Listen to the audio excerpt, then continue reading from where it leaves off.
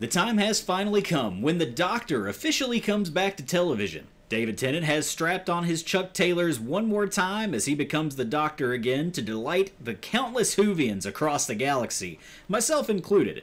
Now, I was a bit late to the party as far as Doctor Who goes. I first got into the show back in 2010 or so and stumbled onto the series when it was still available on Netflix. I began with the 2005 reboot starring Christopher Eccleston, and I was immediately hooked. I binged the entire series up until what was current at the time, which was the Matt Smith era. And then I kept up with it until about halfway through the 12th Doctor's run when it felt to me that the stories were beginning to get fairly stale and progressively more convoluted. I did give the 13th Doctor a fair shake, but despite liking Jodie Whittaker's performance as the Doctor quite a bit, she was done a large injustice with the story she was given, and I wound up skipping the vast majority of her run. Once it was announced that it was time for the Doctor to regenerate, though, I gave that episode a watch, and I was floored to see Whittaker regenerate into David Tennant, especially with it having already been revealed that Ncuti Gatwa would be playing the Doctor next. We got a host of announcements after that reveal. Catherine Tate would be coming back as Donna Noble, and Russell T Davies was announced to be the showrunner once more. I heard all of that news, and I was forced to ask myself, what year is it? Time is a bit wibbly-wobbly, after all. We got word that instead of a one-off special for the 60th anniversary of the series, we would be getting a three-part special that closes some of the loose threads from the 10th Doctor's run, as well as focus on the mystery of why the Doctor regenerated the face of his 10th iteration in the first place. Despite my excitement, there was this lingering pessimism in the back of my head. When a show begins to fail, it seems like the go-to response is to backpedal and go with the safest guaranteed options. For Doctor Who, the safest option would naturally be to go back to the way things were at the height of the modern run of the show, which was the David Tennant and Matt Smith eras. So, now that the long-awaited premiere has aired and we have our first taste of what the 14th Doctor has to offer, was it worth it? For me, that answer is an unequivocal yes. For the moment we see David Tennant again, it took me right back to when I was watching Doctor Who for the first time over a decade ago.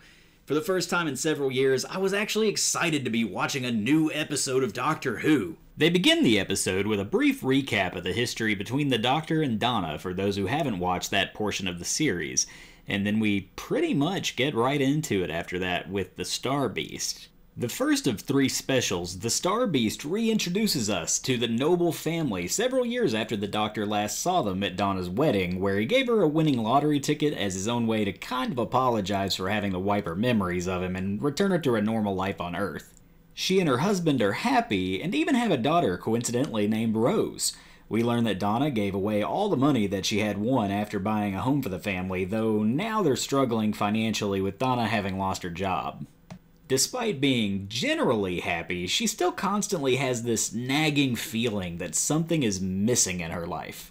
As with so many Davies-era episodes of Doctor Who, we have a spaceship crash in London being the main plot of the episode, with the Doctor investigating, which ultimately leads him to interacting directly with the whole Noble family, with the exception of Wilf, who the Doctor wrongfully assumes at one point is dead.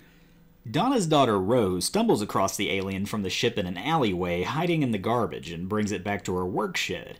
She learns that the creature is called the Meep, and that it's running from these other alien bug things that want to kill it like they did with the rest of its species. I don't want to underplay how ridiculously cute this thing is. It's got the big Disney eyes and soft fur. There's no way this thing could be evil, right?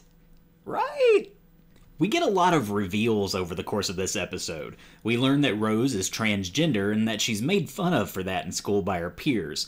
Now, knowing fandoms and politics, I assume this is going to wind up being a point of contention for some fans, especially when Rose points out to the Doctor at one point that he is assuming the Meep's gender by using male default pronouns, but I don't really mind it.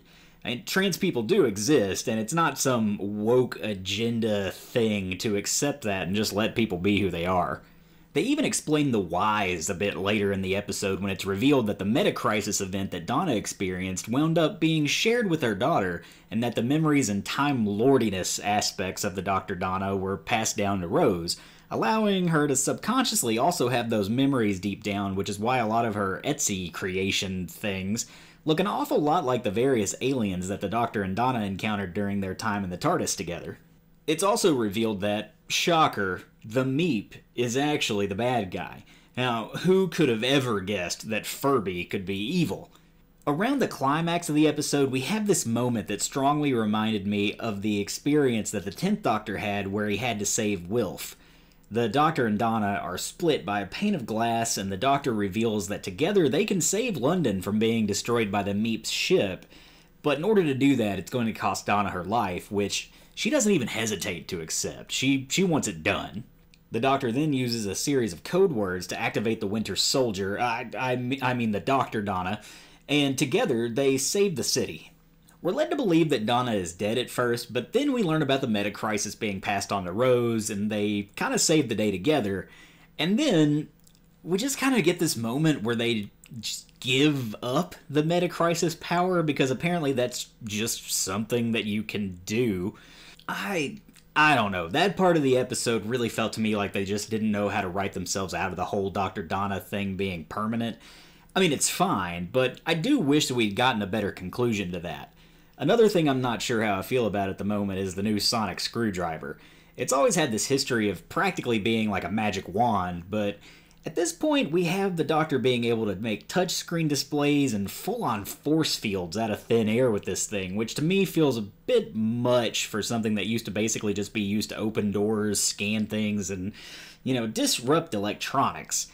I don't hate the idea of the Sonic being able to do those things, and it does make sense for the Doctor to have more in his arsenal when the enemies are always trying to kill him, but I do worry that the writers will inevitably wind up using the Sonic as this magic fix-all for any sort of problems that they write themselves into. Overall, though, I'm quite happy to say that this first special does not disappoint, and even though the run with David Tennant is going to be short-lived, I'm excited for what the next 2 episodes will bring. Hopefully, if this does well, it won't have to be completely the end of the 14th Doctor. I mean, the audio adventures are great options for more content, sure, but I'd personally like to see some sort of television anthology series where we have some sort of multi-era event happening. Maybe different incarnations of the Doctor can get their own episodes, leading into a combined finale where all the previous incarnations stop a major villain or something. But what do you think? Are you happy to see David Tennant back? Are you sad about how few episodes we're going to actually have with him? Or are you just happy that we're getting any at all?